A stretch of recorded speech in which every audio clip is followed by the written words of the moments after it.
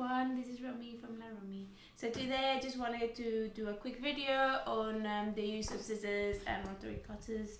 So for a long time we've been using scissors, very good ones. There's this brand called Ginga, there's Italian. It's very nice, leaves actually quite a fast cut and clean. However, we were looking for a solution to be a bit more efficient while we're cutting, and because a lot of our patterns are straight lines, we also have a bit of curves, but where we found that with scissors we're taking this a long time to do, so went on like lots of forums, look for the best ones, and we looked a lot of reviews and decided to go for these ones, which are called Fiskars. The first glance of this ones is very good. It's very ergonomic, so the positioning of your hand is quite natural. We used to have another ones which I don't know where I've left, but they are very bad. You basically have to cut like this. With these ones, you naturally cut how you would do with scissors, just like this.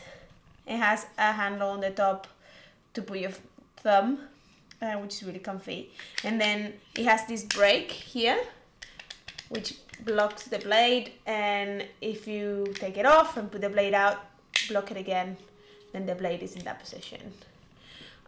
So if you're going to use it, I normally block it so it's easier for you. You don't have to be pressing, you only have to press with your finger. And then I have drawn a pattern here that we have to cut. It is a round pattern, like curved pattern. This is probably one of the most difficult in terms of cutting, even with the scissors. So I'm just going to show you how fast it is. I'm going to cut half with the cutter and half with the scissors, so you can see the difference of how fast it is. So I'm going to start here in the middle.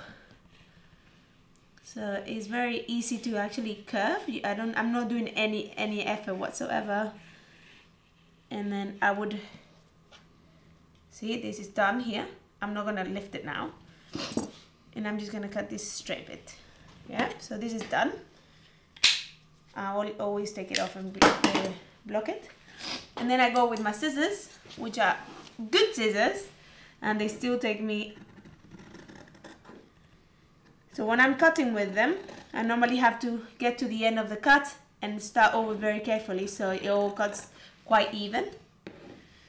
So it's easy with scissors to always get like a uneven edge. And normally, especially if you cut fast, so you're always trying to cut in a very soft way. So I find this is much easier to do for me than the scissors. So when I was looking on the forums, even people like with experience were saying they were cutting for a long time with the scissors until they actually tried a rotary cutter, and they basically just changed their minds. So all these quilters and people, they use them basically on a daily basis. So I'm gonna cut as well, so you can see quickly a straight pattern, which is even faster. So remember, if you're cutting with a rotary cutter, you always have to have some sort of mat underneath, because you will basically damage anything, any other surface like wood, any. So you open it, block it,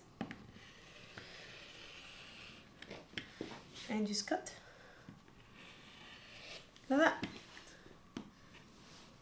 And then I cut these edges, because these edges, I don't need this edge. There we go. So it took me 4 seconds as opposed to, I don't know, 10. So it seems like it's not a lot, but it does make a difference when you're cutting hundreds of patterns daily. It can get very frustrating if you're cutting loads and loads. So yes, I do recommend. Obviously, I have not tried other brands. Only the other brand that I tried, which I can't find in all my mess, it's called Ansio, which is not very good, at least the model that we have. Maybe they make a different one. But this one is well recommended. So it's called Fiskars. So if you be cutting lots of stuff, it's good for you to save time. So yeah, so I hope this helps, and see you next time.